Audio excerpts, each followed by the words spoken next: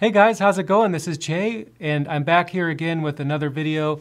And this time around, I wanted to take another look at Ubuntu Mate 1804.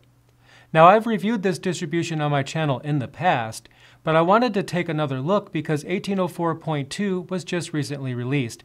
And I thought that this would be a good excuse for me to put this distribution back on my laptop and just give it another try.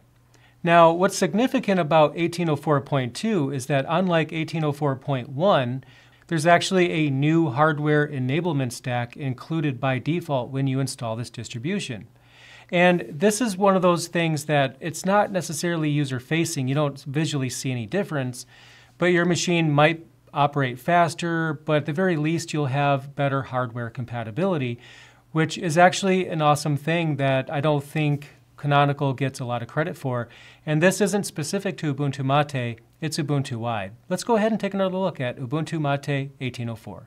So here I am on my Galago with a freshly installed 1804. I actually installed this before 1804.2 came out, and then I upgraded to 1804.2 when that was released. So I started with the previous kernel, which I believe was 4.15, and the new hardware enablement stack gives you the 4.18 kernel. So if I open up a terminal, you see that I now have kernel 4.18. Now, it's important to understand, though, that if you have already installed Ubuntu Mate in the past, before 1804.2 came out, you'll still be on the old kernel. The new hardware enablement stack is actually opt-in. So if you don't opt into it, you actually will still be on the same kernel and driver stack that came with Ubuntu Mate 1804 when it was first released. So to upgrade manually, I'm going to pull up the command I ran here so you guys can see that. And credit to OMG Ubuntu for providing this command.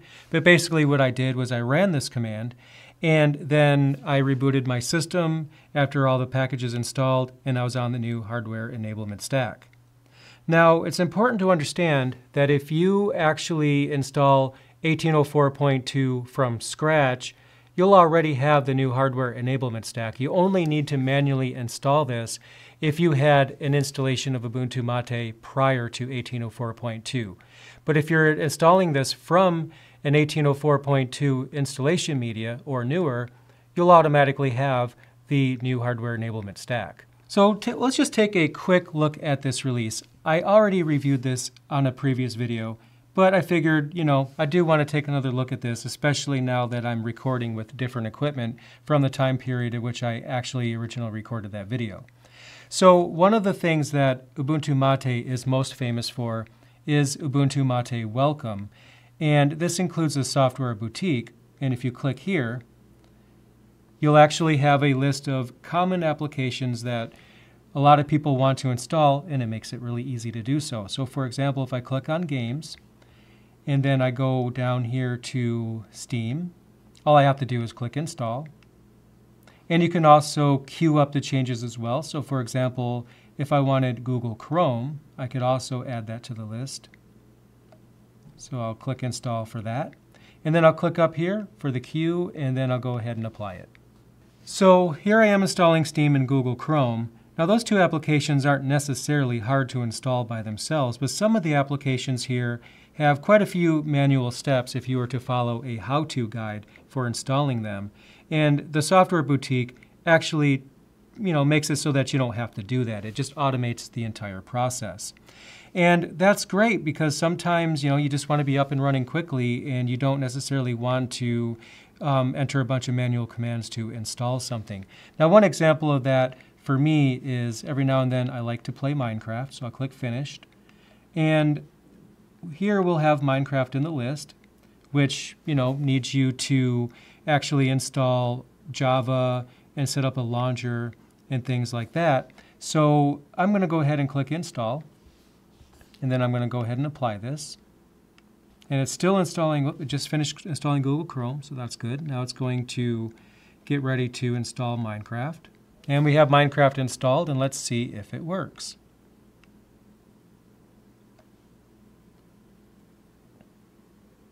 And you can see that we have Minecraft. I'm not going to go ahead and load that, but you get the idea. I was able to install that very easily.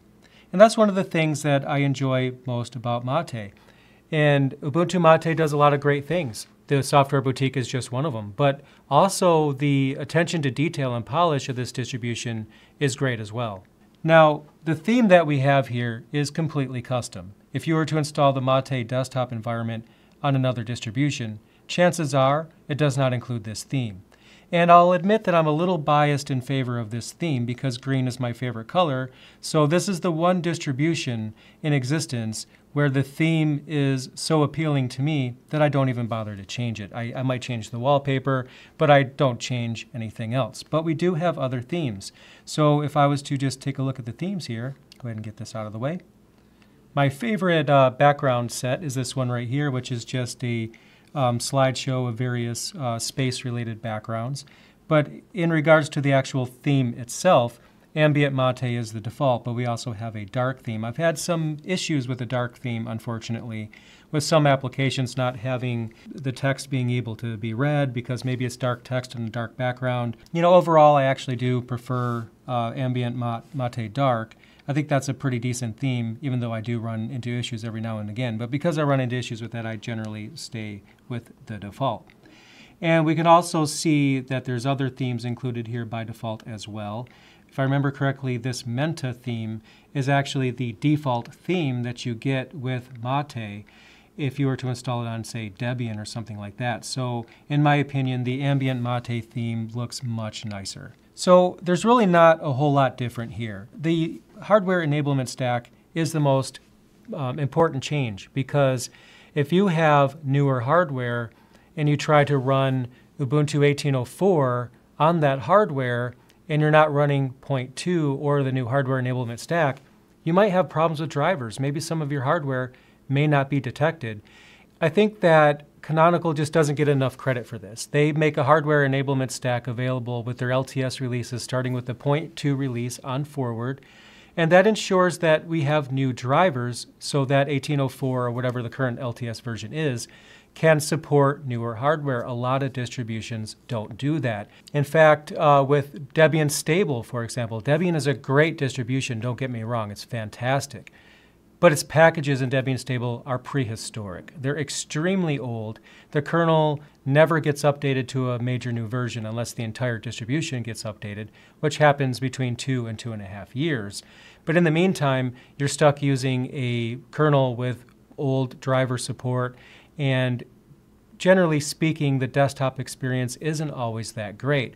But with Ubuntu, they make a newer hardware enablement stack available for everyone, so that way you could go to the store and if you research Linux compatibility on your piece of hardware, you could be reasonably sure that it's going to work just fine.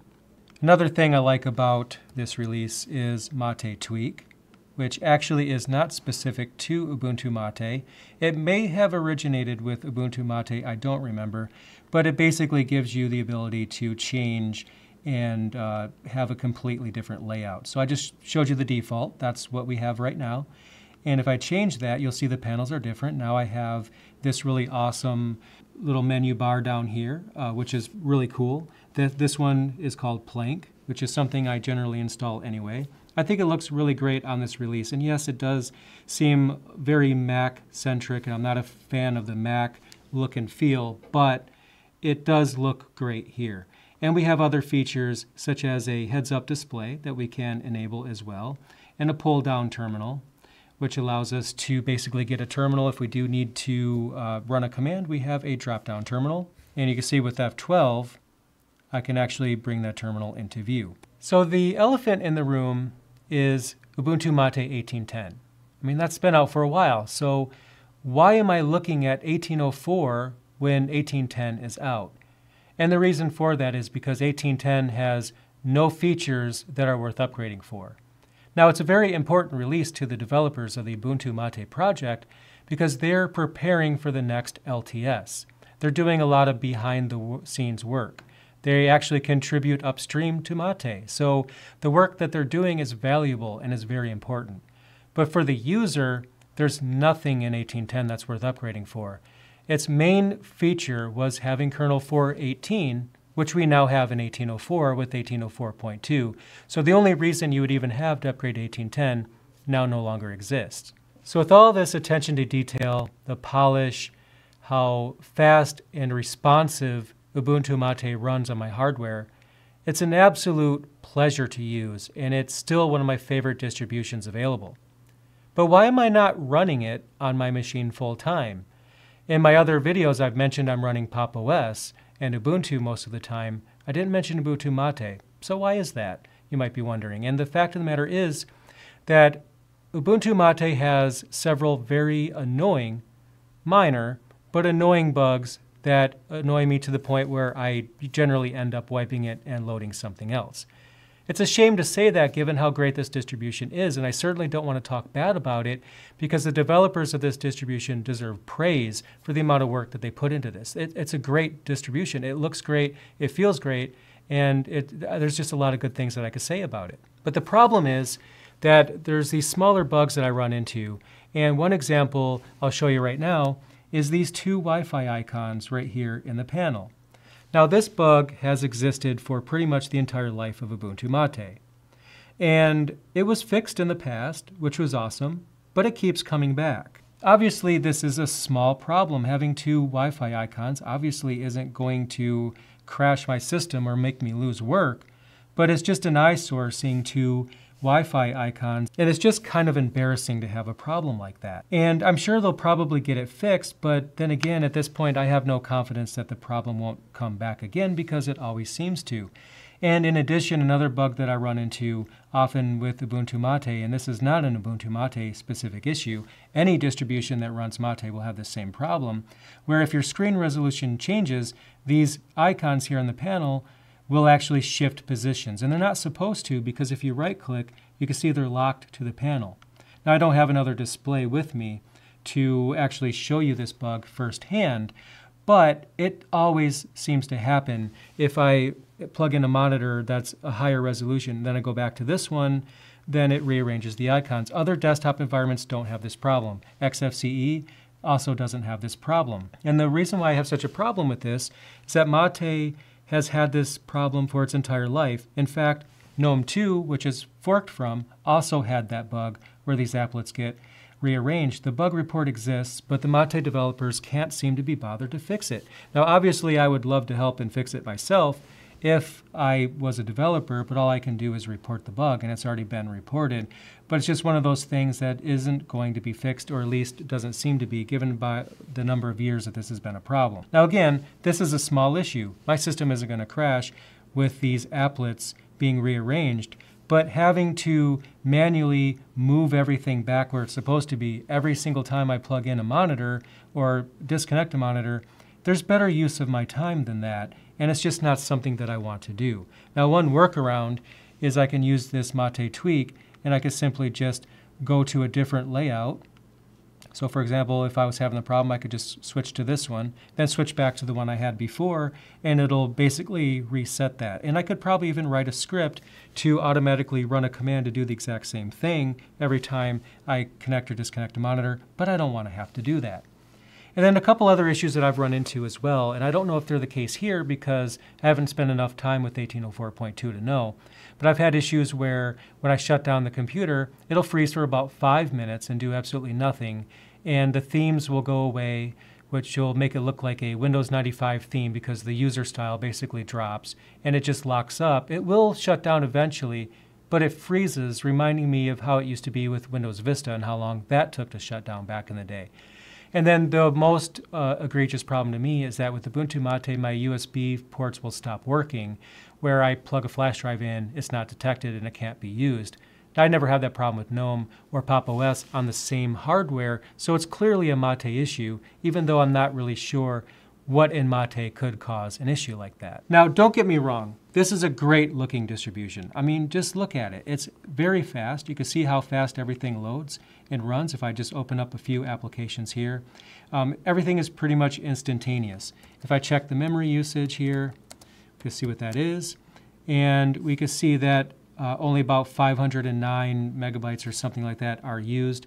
of my RAM, and that's pretty resource friendly if I was to run htop. So here's htop. I mean, look how resource friendly this is. I mean, it's almost 0 all the way around. I mean, I'm not running any applications, of course, but of all my cores, you can see very little is being used. And Mate, other than those issues that just don't seem to be fixed, it's actually an amazing distribution, and I really hate to talk bad about it, but I'm here to share my experiences with you guys, and if my experience is not always great, I have to be honest, it's not always great. But I do feel like if this distribution keeps going and they get these small issues fixed, then Ubuntu Mate is going to be even greater. In fact, if they were to fix even some of these problems, it would probably be my daily driver. So anyway, guys, I just wanted to take a quick look at 1804.2, and I did that, and now you know about the new release and its new hardware enablement stack. So I hope that was useful to you guys. If you guys have used this distribution, go ahead and let me know in the comments below what your thoughts are, and I'll see you again real soon.